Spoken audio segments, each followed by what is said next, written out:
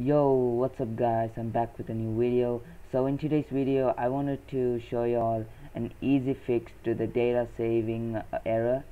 So it's not an error, but in Studio it does not save the data. So I'm just gonna show you all what I mean, and then I will show you all the fix. So I got 55 toilet paper. I'll just get some now, and then I will leave and get into the game again. There you go. I still have 55. I shouldn't have 55 because I got some toilet paper right here.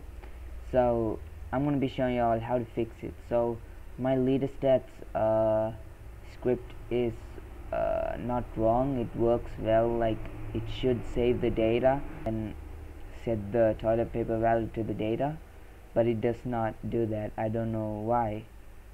That's what you think, but I know why. So to do this, go right under the script and add this. So game and the colon bind to close, and this is going to be a function, and after that just add a wait to. So what this does is whenever the player is leaving the game, it will wait 2 seconds, then it will leave the game. So it has time to save all the data here.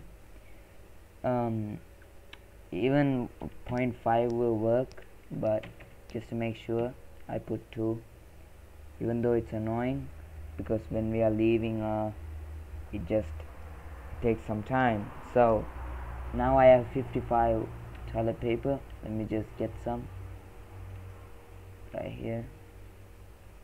Let's get everything here. Alright, so now I got 127 toilet papers, 127, and then I left. It took 2 seconds to leave, and then if I join again, there you go. Now my data saved. That's because it had time to actually save the data. But just put this to 0.5 since it will take time to leave if not. And then yeah, that's how you fix it. So hope you enjoy. Peace out.